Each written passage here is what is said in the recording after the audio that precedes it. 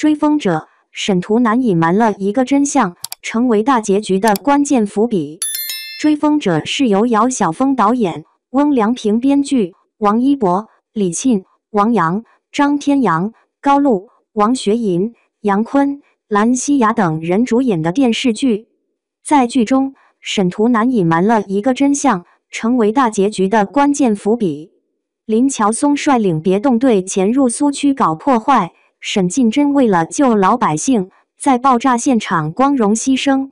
沈近珍的牺牲对3个人的触动最大，一是为若来，更加坚定了与敌人势不两立的决心；一个是苏慈书，对沈图南的安危充满了忧虑；一个是沈图南对林乔松的所作所为产生了深深的怀疑。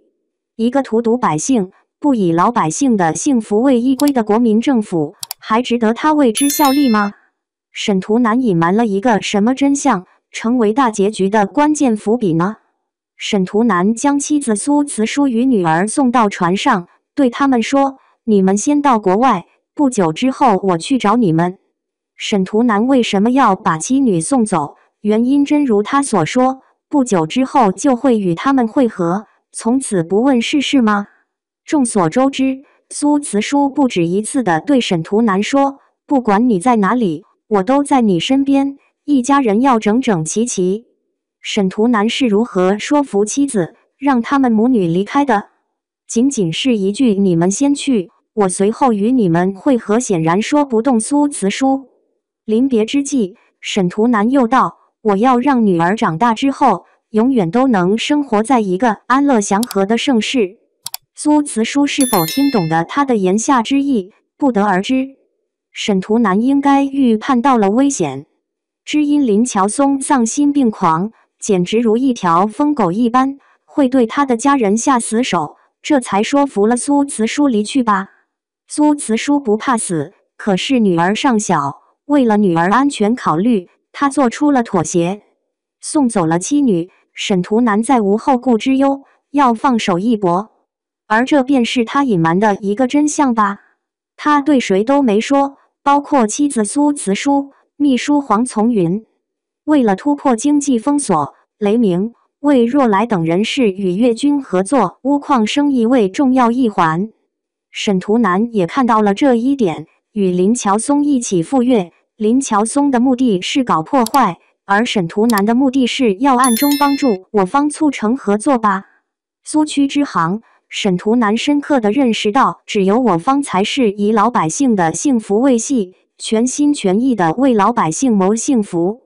林乔松残害老百姓，更使他认清了这一点。曾经，他与祸国殃民的于世清、康爷、孔夫人水火不容，对林乔松还是欣赏的，觉得林乔松和于康孔等人不一样，林乔松是有抱负的，与他有几分相似之处。可是林乔松根本不在乎老百姓的死活，这一点让他开始反思。林乔松不贪财，不恋权，不好色，无任何不良嗜好，这么一个人，口口声声说爱国，心中却从来没有装过老百姓，其本质与于康孔之流何异？就连林乔松这样的人，老百姓在他心中都是他可以随时牺牲迫害的对象。国民政府的上上下下还有希望吗？老百姓还能指望他们创造出美好的生活环境？想到这一点，沈图南对国民政府绝望了，心中的天平倒向了我方。而这也就是他对苏慈书说的：“我要让女儿长大之后，永远都能生活在一个安乐祥和的家园”的言下之意吧。谁的心中装着老百姓，老百姓的将来才能过上好日子。这就是沈图南决定帮助我方，对谁都没有说的一个隐瞒真相吧。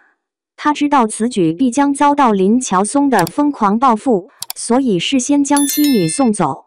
他也知道唯如此，他的女儿在我方胜利之后，才能过上永远幸福安乐的日子。所以他决定出手，按住我方，粉碎林乔松破坏我方钨矿合作的阴谋。而这便是大结局的一个伏笔吧。可以说临近大结局了，剧中人物的命运和结局依旧扑朔迷离，不到大结局，根本猜不到最终的结局如何。编剧的功力着实让人佩服。